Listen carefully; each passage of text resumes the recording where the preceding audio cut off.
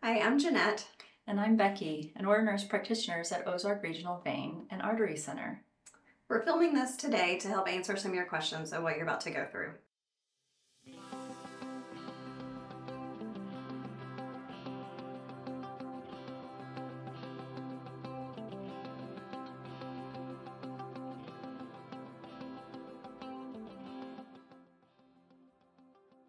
When this ultrasound is completed, you're going to be meeting one of us because we're going to come into the room, explain what this ultrasound found, and what your treatment will be based on the results. So today we're looking for venous reflux disease. Venous reflux disease is the backwards flow of blood in the veins of the leg. So the blood in the veins is supposed to go up towards your heart, and you have valves that push the blood up against gravity. So if those valves go bad, they allow gravity to push the blood in the veins down, Which is called venous reflux or venous insufficiency. That backwards flow of blood causes a lot of issues. Now, in the veins of the legs, there are two sets. There are the deep veins, and these are the important ones. The deep veins are the veins that have the direct access to bring the blood out of the leg and back up to the heart. You have a second set of veins called the superficial veins, and the superficial veins are great if they're working appropriately. But if they have venous reflux, meaning the blood is moving backwards in those superficial veins, then it can overwhelm the deep veins and make it difficult for all of that blood to get out of the leg. So when you're laying down, they're going to be looking at your deep veins. Then once you stand, they're looking at superficial veins.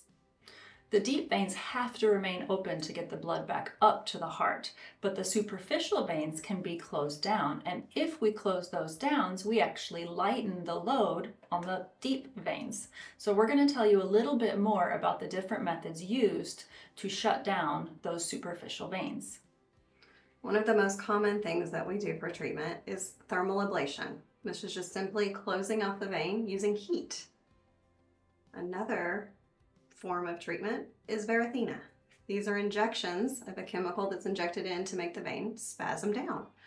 We also do phlebectomy, which is removing those big bulgy varicose veins. And then we have sclerotherapy, which is similar to Varithena, just for smaller vessels. So now we're going to show you some more short videos that tell you a little bit more about each of these treatments individually.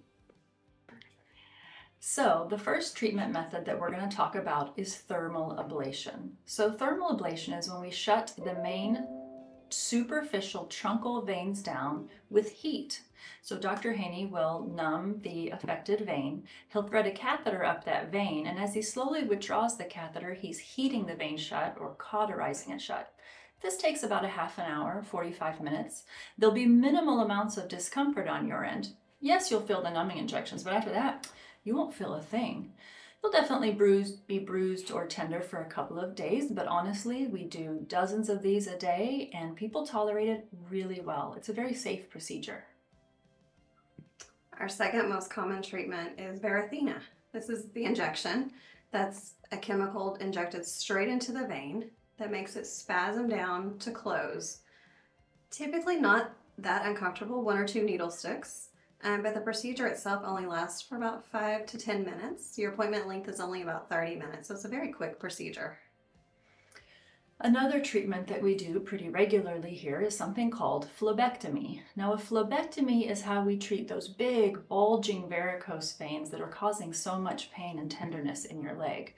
A phlebectomy is actually removing those bulging veins. Now, I know what you're thinking. This isn't vein stripping. The vein stripping that they did back in the day involved going to the hospital, being put under anesthesia. It was painful, high risk for clotting, high risk for infection. This is nothing like that. As a matter of fact, you'll be awake during the procedure. We will lay you down in one of the beds, we'll numb up the affected areas, and then we'll make tiny little incisions. I mean, when I say tiny, I mean small. These are 3 to 4 millimeter incisions. And then we'll actually remove the vein through those incision sites in little pieces. I know, it sounds horrible, but honestly, people tolerate it really well. You'll be awake and we'll be super focused on your comfort. So if you say, I think maybe I felt something, we'll obviously put in more medication immediately to keep you numb.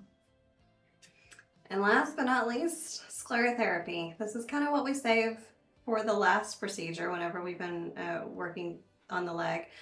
This one, a little bit more uncomfortable, but very important. This is where people see the most improvement visually, but it does pack a powerful punch with a lot of needle sticks. But again, you are awake, you can drive afterward, so it's only uncomfortable during the actual procedure, which usually lasts about 10 minutes. We do understand that some people feel anxiety when they're confronted with lots of needle sticks. I know that I'm one of those people. So what we have here is something called nitrous oxide. It's laughing gas like you get at the dentist's office. Now, it is $50 out of pocket and it isn't covered by insurance, but any or all days that you want to use the nitrous oxide, we highly recommend it. It's $50, but honestly, it's worth $500. It's out of your body within 5 minutes, so you can still drive home like you would if you didn't use it. Now, we did forget to mention one important part of the entire process. This is where we get the biggest complaints. Compression stockings. Yes. After all of those procedures, you do have to wear compression of some sort, usually compression stockings. These are tight. These are medical grade compression stockings. They are going to be hard to get off and on. They are going to be hot, and you will complain about them. But they serve a very important purpose of keeping all of these veins compressed so that we get the best results in the end. A necessary evil. And the reason we know that you'll complain about them is because when we've had treatment, we've complained about them too. But again, they keep the veins closed after we've treated them, so a necessary evil. You'll have to wear these either a week or 2 weeks depending on your treatment Per plan. leg. Per leg. So now let's talk about recovery. You will be able to come in, get treated, put on your compression stocking, and actually most people can go to work and live their life. They're just going to be doing it with the compression stocking. Now, there are some physical limitations just in terms of we don't want you doing any strenuous activities during that time that you wear the compression stocking. When I say strenuous, I mean things like lifting greater than 20 pounds, squats, running, mountain biking, yoga, but everyday activities, standing and walking, riding a bike on a flat surface, those are okay. As a matter of fact, that increases the speed with which you heal. Yeah, we want you to walk every hour. We're going to tell you that about every hour to walk a few minutes just to improve your recovery time, but also decrease your risk of some negative side effects. Absolutely. Now, let's talk a little bit more about those side effects.